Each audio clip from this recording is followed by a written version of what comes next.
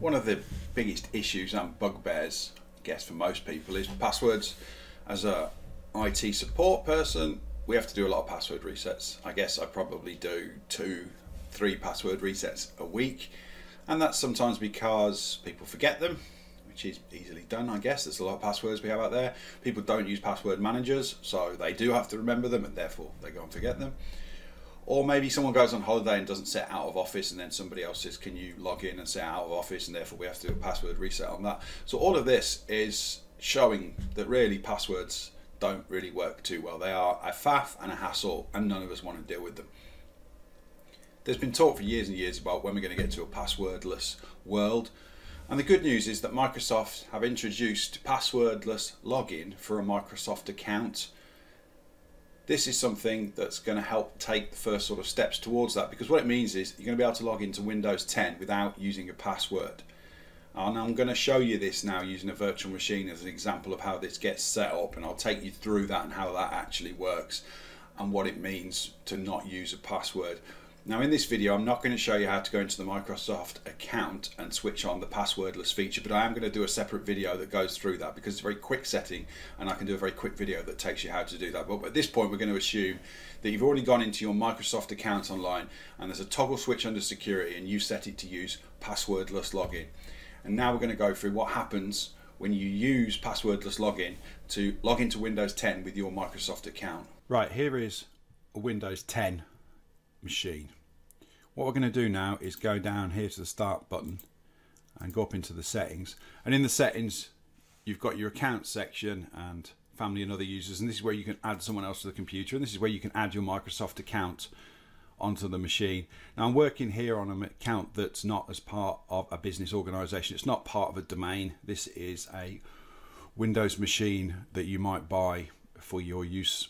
It's a Windows home machine really is what it is. I mean, it happens to be an enterprise evaluation that I'm using, but I'm not setting it up inside of a domain here. It's not connected to Active Directory or Azure or anything like that.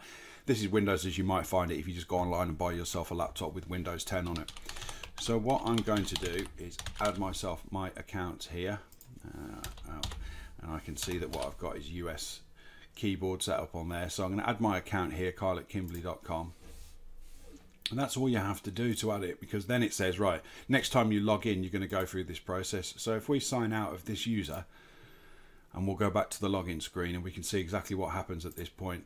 So the next thing that happens is I'll choose kyle@kimberley.com and I'll click on sign in.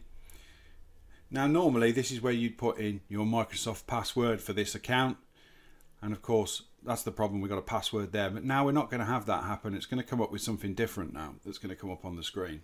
It's going to ask me to send a notification to my phone. Now I've already set up my phone with Microsoft Authenticator, and this is part of how you set up passwordless login. I've set it up with Microsoft Authenticator so that when I click send notification, it's going to send a notification to my mobile phone. Now that's going to come up on the screen now, and we can see new sign-in request for Microsoft Authenticator on my phone. So I'll open the Authenticator app on my phone, and I can see there it says I've got a new sign-in request, and on my phone it's saying which of the 3 numbers is showed on the screen. Well, on the screen we've got 64, so I'll click on 64 on my phone and approve that login.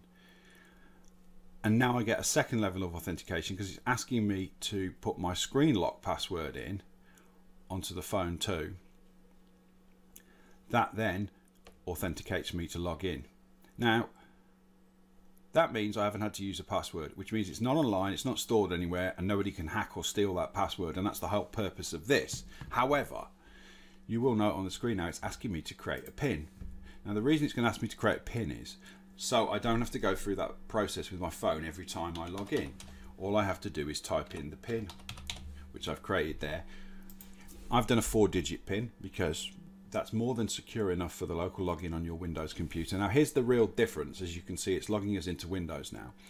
The real difference is that PIN code is stored on this local computer. It's not stored online anywhere. It's only on my virtual machine in this case here, or it might be on your laptop or your local PC, but it isn't stored anywhere else. And that makes it very, very difficult for someone to hack because it's not stored in a database online. It can't be hacked by criminals and put in a password breach. It's only on your machine. which is pretty secure. I mean, much more secure than using a weak password, and that's the whole point of this passwordless login. It's taking away the stress of having to think of a password. You tend to use passwords that are your partner's name or football club or favorite colors and things like that, because it's hard to remember all these different words. Yes, you can use a password manager, but you can't use a password manager when you get to the login screen of Windows unless you actually get your phone out and have a look at it. And of course, that's a hassle for people, so they don't do that. So they use a weak password, and so we get into this problem. And that's why this passwordless login is really good on Windows 10.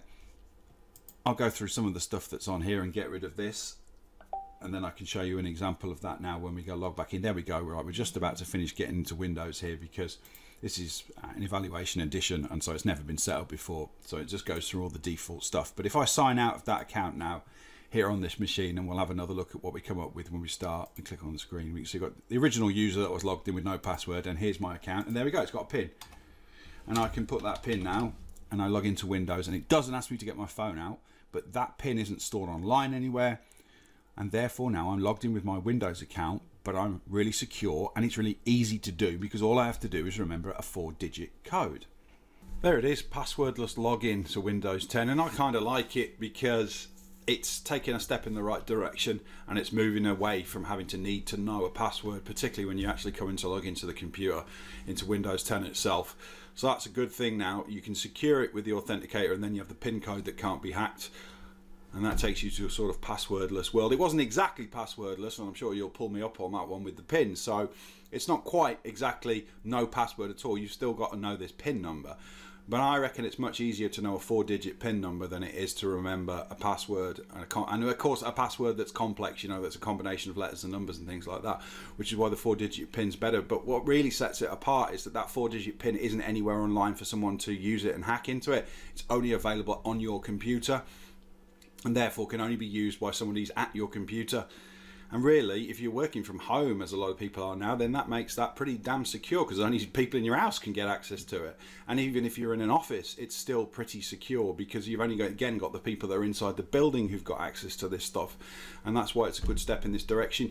You can do passwordless login as well with Google, but only if you've got a consumer account. So I'm hoping Google will bring that to Google Workspace pretty soon.